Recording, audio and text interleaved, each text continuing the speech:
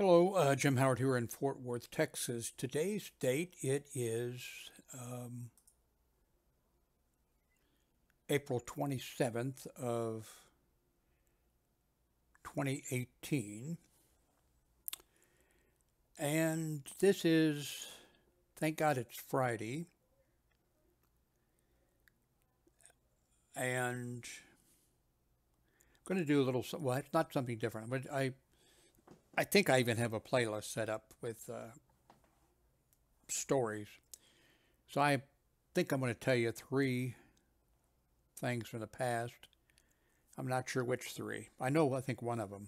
Yeah. Because I was exchanging emails with somebody and something came up that reminded me about that. I'm not sure what the other two will be. Uh, so let me tell you, I'm moving stuff around in the room here again. And I'm not, I'm just in the middle of it. So what I'm doing is moved my bed. It was real nice just along the wall over there. But now I've got it cutting out this way so that, let me see. Well, you can't see with that camera so much. Let me switch cameras. That's not it. That's it. So, well, you can see it right there. Yeah, I don't have the shelves in it yet, but I'm putting that dresser over there. And then I'm going to put my Roku TV up so I can use the Roku TV over there. So I'll be here and I have my computer screens in front of me, but I can look over there and have something going on, over there. Also, you see my digital camera, and you see the cable here runs over into HDMI on that cam link that I told you about. And the reason I wanted to show you let me switch back here. Let me turn this camera here. There we go. And there's the problem.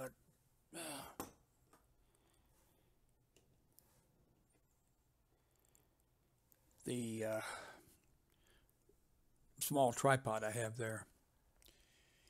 When I try, the whole tripod moves. And that was one of the reasons and I mentioned this the other day, that I purchased a new tripod. And I purchased this is not it because it's on this camera, but I purchased a floating head or where it moves very smoothly. And I told you the other day that I couldn't figure out how to do it. So I'm going to tell you a little secret here, but I don't want you to tell anybody. I told you that I couldn't figure out how to do it and get the head that I bought on that tripod there, because it came with, is this it? Yeah, this is actually the head that was on the tripod that I bought, and it's smooth and it works well. But I bought the one that's on there now. Anyway, I bought I couldn't get it on, and I tried everything I could to figure out how to get it on. The instructions were so small, I couldn't even with magnifying glasses, I couldn't. But today I figured out all I had to do was go to the tripod. May switch cameras again.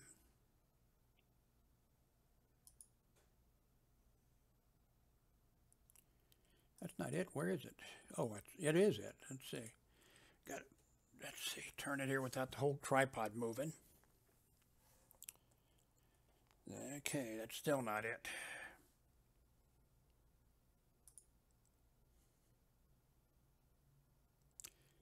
So all I had to do was unscrew it right here. I mean, literally, that's all I had to do. I didn't need the Allen wrench that they sent me or anything.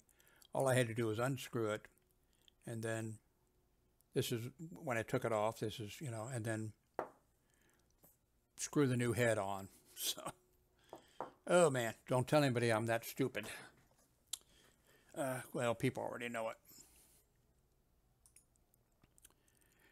I mentioned too that wasn't sure how much I was actually going to use the digital camera hooked up this way.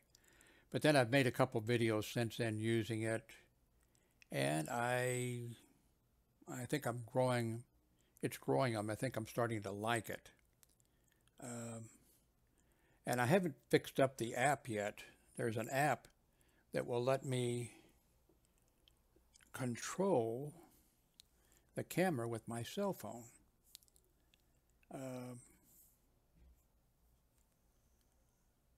It's on there someplace.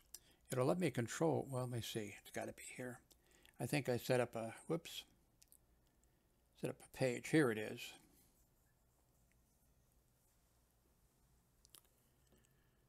I don't have the thing linked yet, but it'll let me control the cancel, back out, off.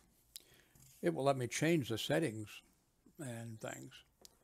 So I think I'm going to eventually use that.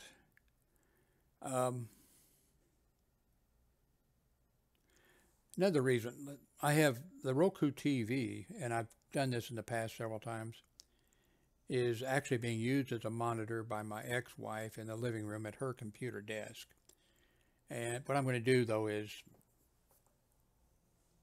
which I've done switched around several times like this, is take the Roku TV, put it there, and I'm going to take one of these 27-inch monitors.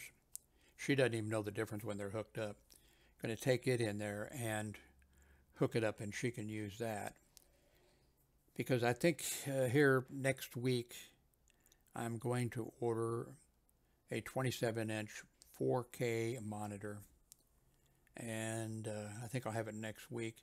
And my plan is that that will be the only monitor that I will use.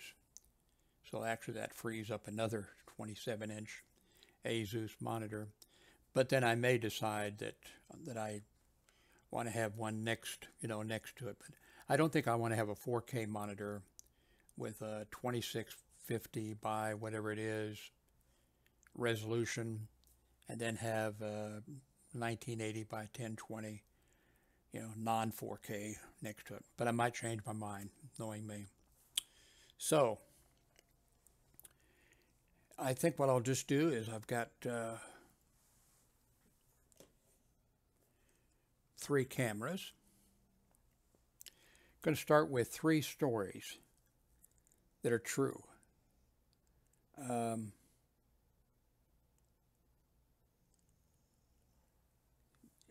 And these are not, this one just, like I said, I was exchanging emails about something. I think we were, would I work security at a certain place or whatever? And I was being asked that.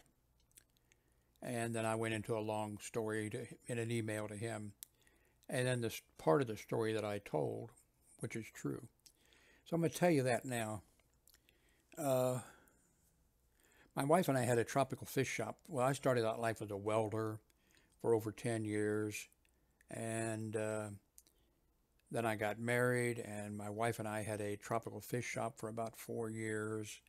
And then we sold the business, and then for a short period of time, I sold printing. And I loved that job, but it didn't pay enough money. Might tell you a little bit about that sometime. And then businesses that I were calling on, I'd go and there'd be the front door, small businesses. I didn't have the courage to call on a large like go to a purchasing department at a major company or whatever. I didn't have the I didn't have the courage to do it. But I could call on small businesses because I'd had a small business and because I knew all the people, or I maybe didn't personally know all those people, but I knew where they were all around there, and so I sold the printing and advertising material and stuff like. I love doing that.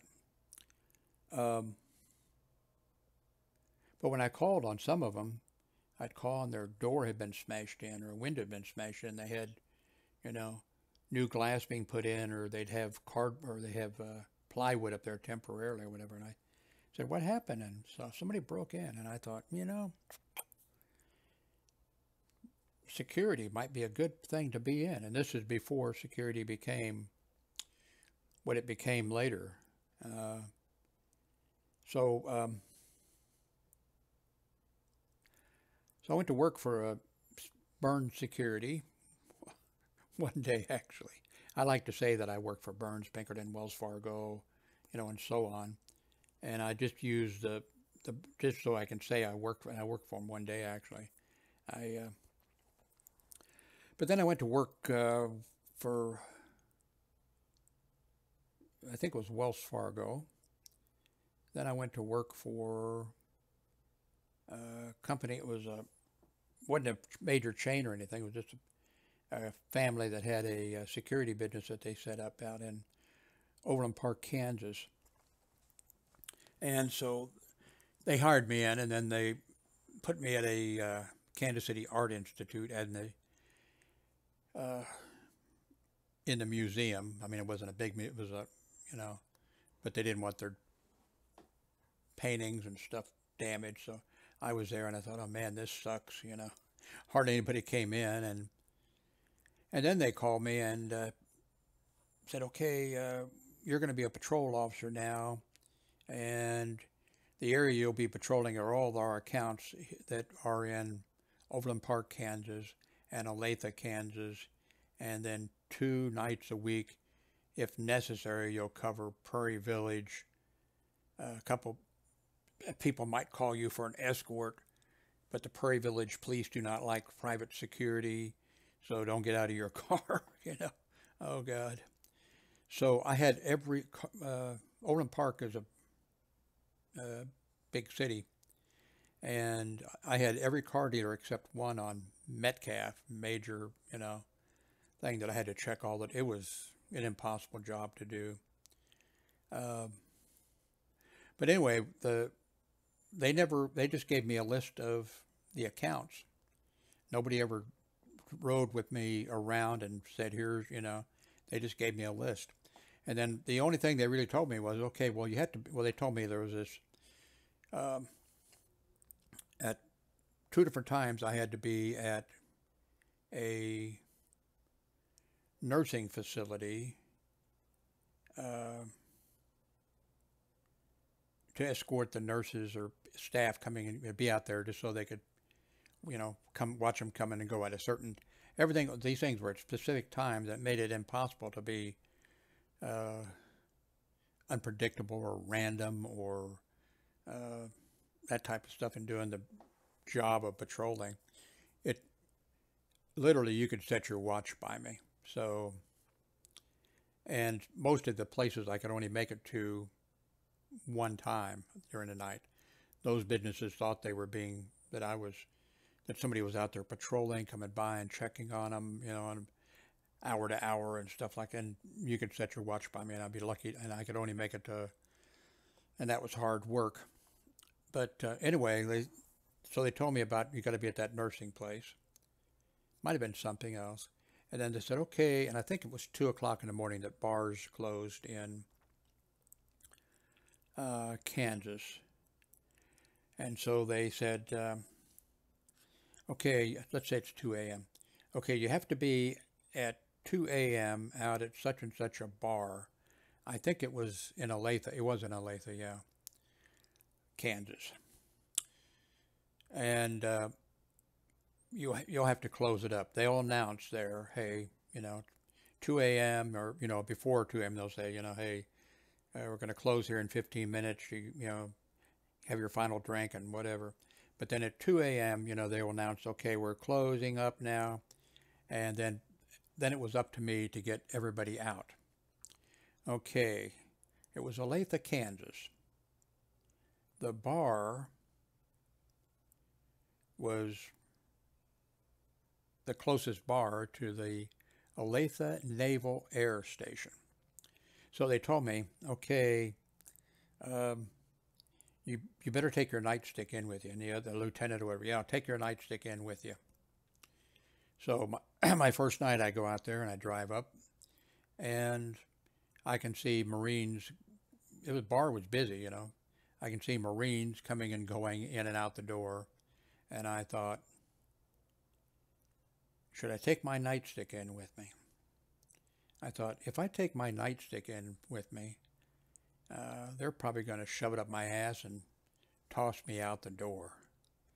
So, okay, I'm not going in with my nightstick. And so I went on in. They announced it's 2 a.m., bar's closing. And I thought, oh no. And then every table that was nobody was sitting at, or even if somebody was sitting there, I went and turned the chairs up on the table. And then of course, I was walking around in the place, and people were like, you know, some people were like, oh, okay, I'm just finishing this up, and, you know, I'm leaving. And I'm thinking, oh, well, I'm going to hate this job to myself, you know, this at 1 a.m. thing or 2 a.m. thing is this is crap, you know. And then a Marine gets up out of his chair, you know, and I put it up on the table there. And he was a big guy. Not only was he a Marine, but he was a big Marine. And I think I probably weighed 135 pounds or something. And he came over and he said, what are you going to do if I don't leave? And I said, well, I sure hope you're going to leave because the bar's closing. And he said, what are you going to do if I don't? And I said, well, I got a job to do, and I'm going to have to see if I can get you to leave. And then I forget, he kind of laughed or something, like they might even patted me on the shoulder or whatever. Said, I'm going, buddy. And he left. I never actually had any trouble. I never had any trouble at that bar. I thought that I would, and I didn't look forward to going out there every day. Let me switch to this other camera. Save the. This is the Logitech camera. The other was a Logitech camera too. Okay, what?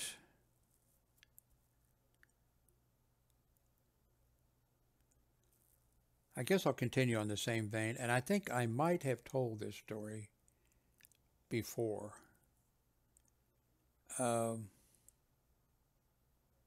And it bothers me really. I mean, I don't think about it all the time, and I never thought about it, but it does bother me. That company I was working for that had me patrolling all of, you know, Olathe and other areas, they had a captain or a young guy, captain or lieutenant or something like that, that he was an asshole.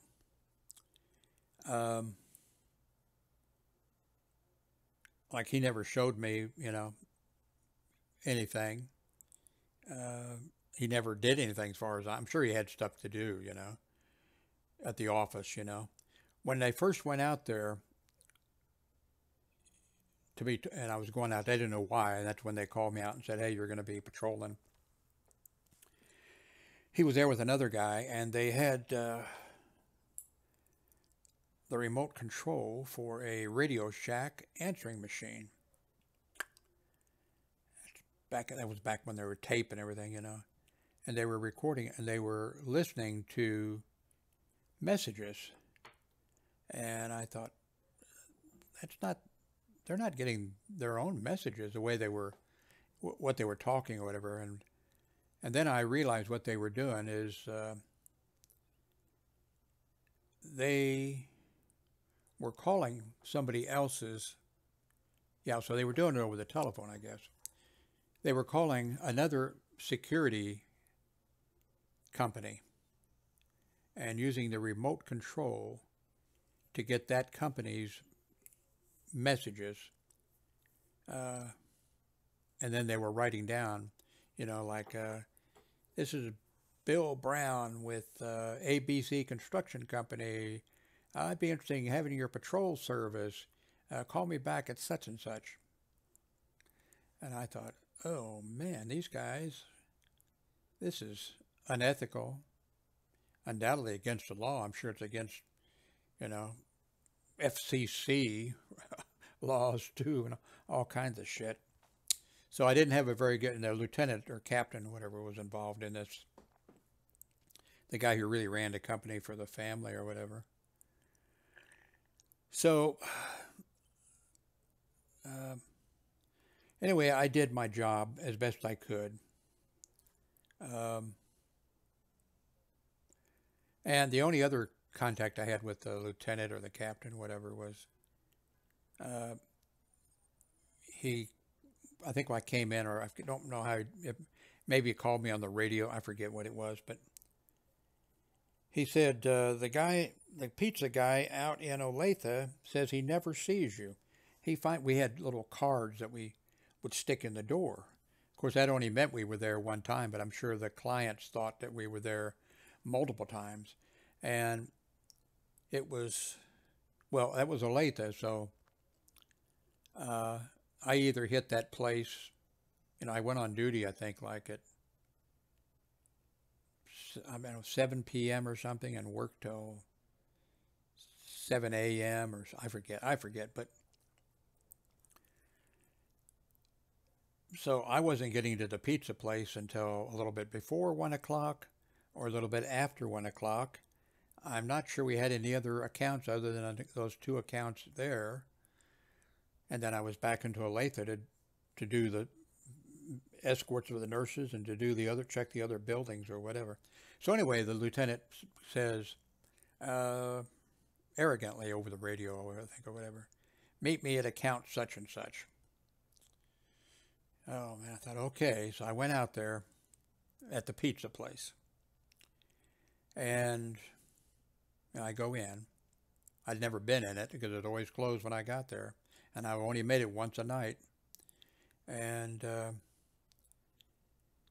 lieutenant or whatever, yeah, this is one of my officers or whatever. And he says, we'll say him Smith. Mr. Smith says that he never sees you. And how come you're not getting out here so he can see you? And I was thinking, you fucking ass. There's no way this is what I'm thinking, no fucking ass. There's no way I can fucking make it out here, because of the things they had me set up. The area, I was covering an entire city, every car dealer except one on Metcalf. And there was a lot of car dealers, and they have a lot of doors and things to check. And there was other things, restaurants. And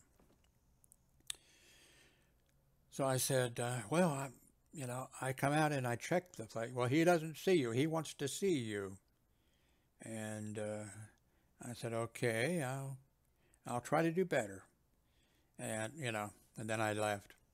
So strike two on this asshole, And then wasn't very long after that. I mean, a day, a week, a month or something. I don't know. He calls me and says, or no, I think it was in the office. Yeah, I was in the office getting ready to go out. Okay, I want you to go out to 95th and I-70, I think it was. Or I-35 or something like that. 75th and I-35. You'll see such and such, I'd tell you if I could remember, you'll see such and such a security patrol service. What I want you to do is follow him all night and write down every place that he goes and shines his light, because we'll know that's his accounts, and then we can go and contact those people and take the accounts away from him. And I said, well, I've got accounts that I need. No, this is what you're to do. This is what I want you to do. You do that. You follow. Forget about the rest. And I said, I really need to check the, no, that's what you're going to do. So I went out, started checking my accounts. He said to do it at 1 a.m. in the morning or something because the guy that is a patrol officer, I think, went out there and ate at a Denny's or something. And then, so of course I didn't do it. I just did my regular patrol stuff. And then I think the next night or something like that, how come you didn't turn in a list or what? I said, I didn't do it. I had stuff I needed to check on. No, I want you to do this. I'm telling you to do this, I went out. I just did my regular stuff. So then he, called me into the office or whatever. I told you when. I said, I'm not doing it. You can take this job and you can shove it up your ass. It's improper to do that. It's unethical to do that. And I knew what he was going to do too. I tell you all, I'm pretty stupid, but I'm smart about some things. So he said, okay, give me your commission, a police commission issued by the Board of Police Commissioners of Kansas City, Missouri. I said, no, I'm not going to do that. You have to do that. I said, no, I don't have to do that.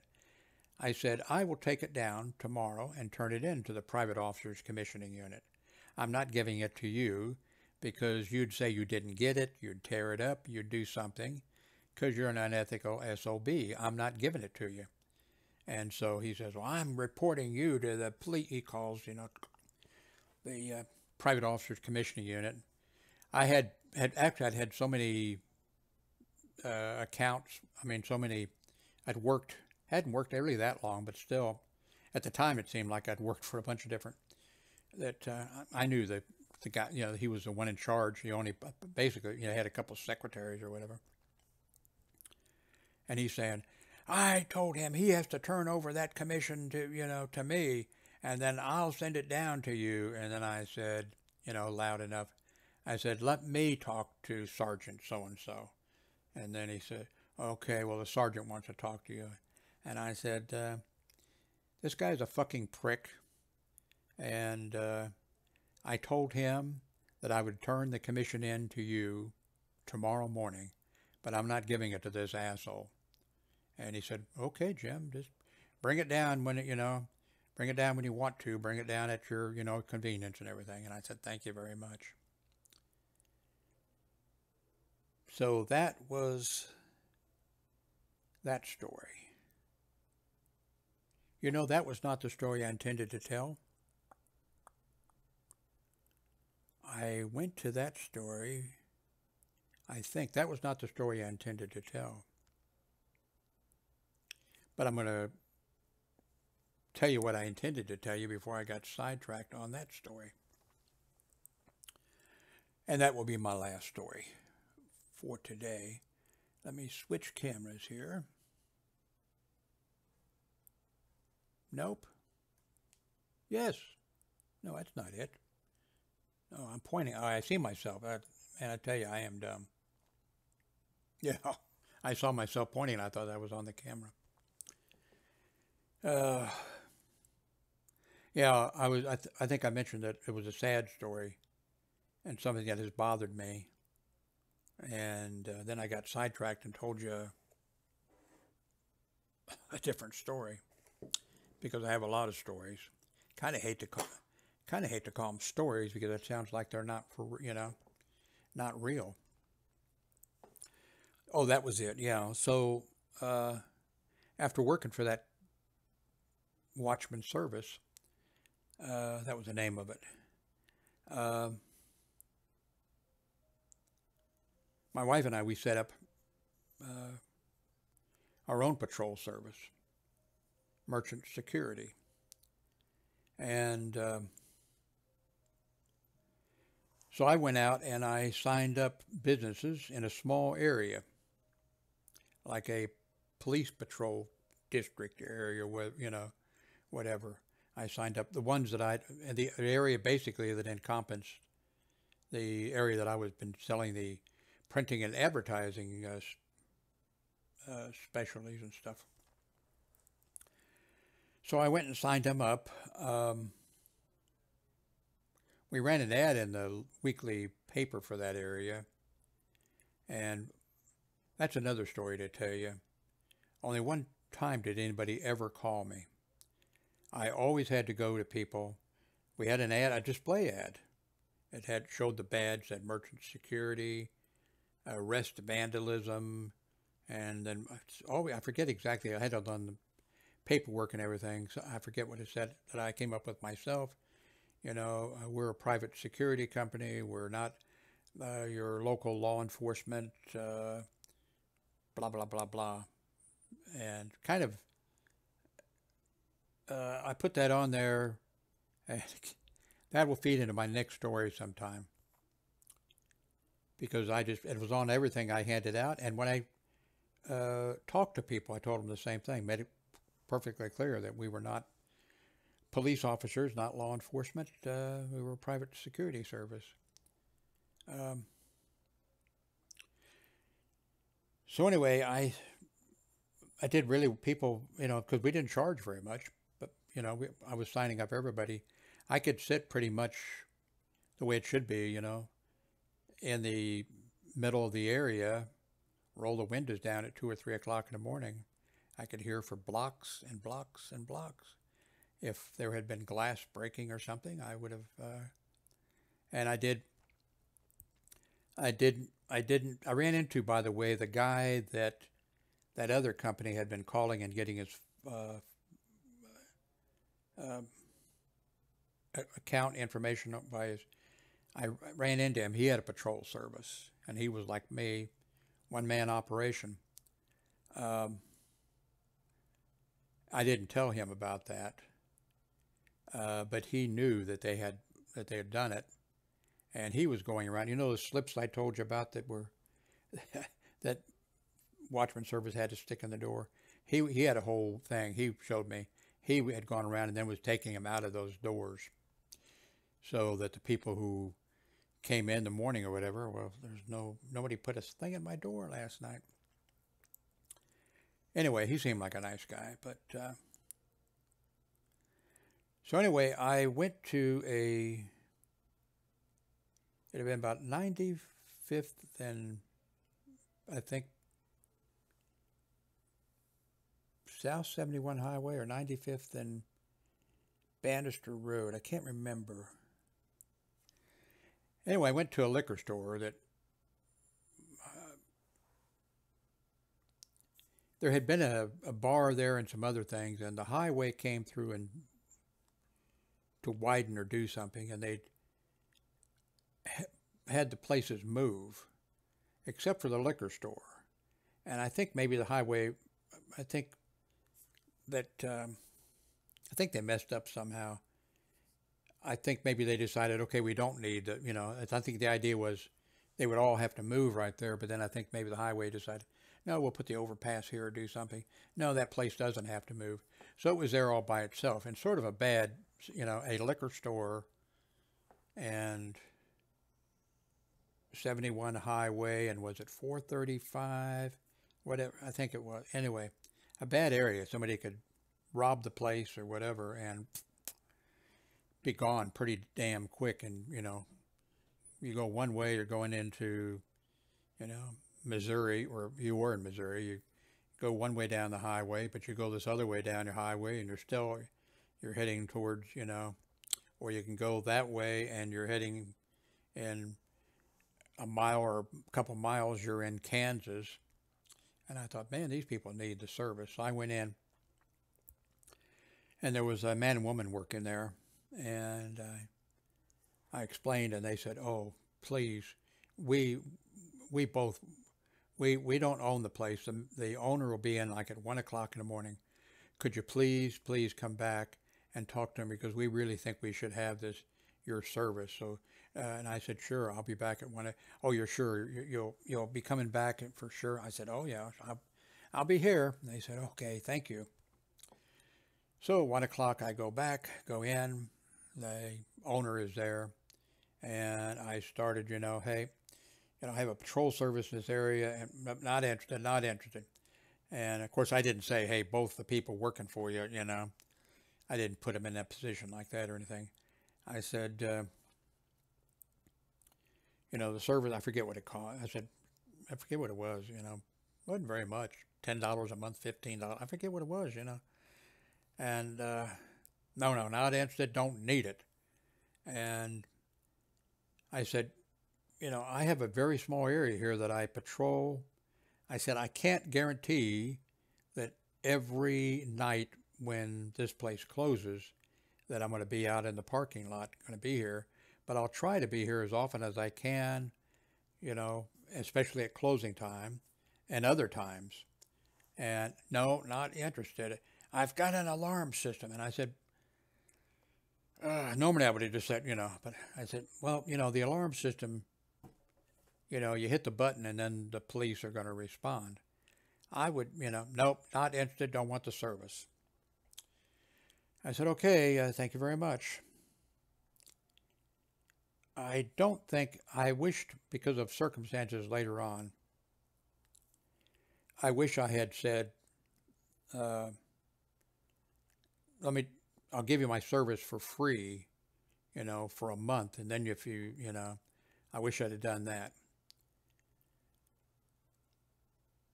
About a week later or less, I saw on the news where the police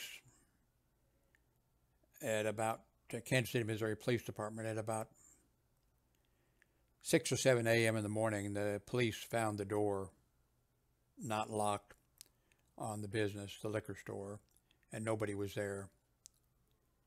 And they found the couple dead. They were actually removed from the place and apparently killed later. Not very far from where I lived. I lived at that time on 119th Street. And it was, which was, that liquor store was about like 95th Street. And I was on about like 119th Street. But they were found, were down the road someplace or something. And of course they were both killed. The place was robbed and they were both killed. So I'm not sure the guy would have even have taken the service even if I'd offered it for free. On the news on TV, I saw the camera crew came out and they showed the liquor store, and they showed around the building, and on the back door or something like that, they zoomed in and there was a sticker, which I never heard of the company, patrolled by such and such a patrol service. So apparently he, or maybe the previous owner or something, had this service and might not have been satisfactory service, but so that's that story. I guess that's it. Like I said,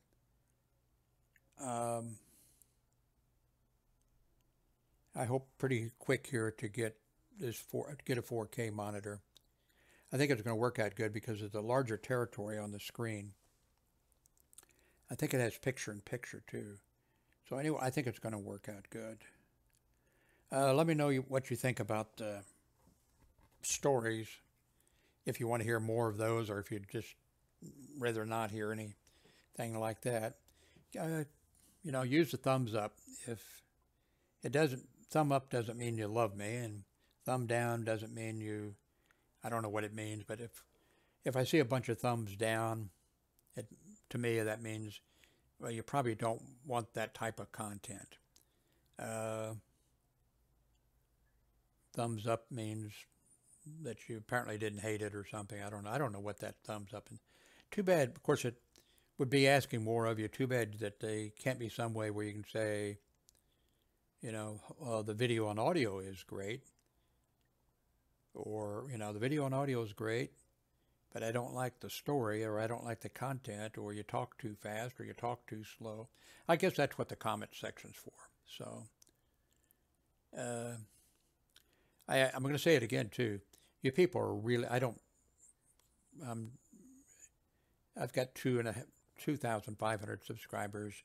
Usually my videos get, I mean, some have got 35,000 views or whatever, but generally I think it looks like 100, 150 or something like that is what I get. But I do appreciate the fact that I don't get a lot of thumbs down, and everybody is very nice. I don't know if that's because I'm old. If I were a young guy, I think somebody's old would be a good to give them thumbs down just for being fucking old.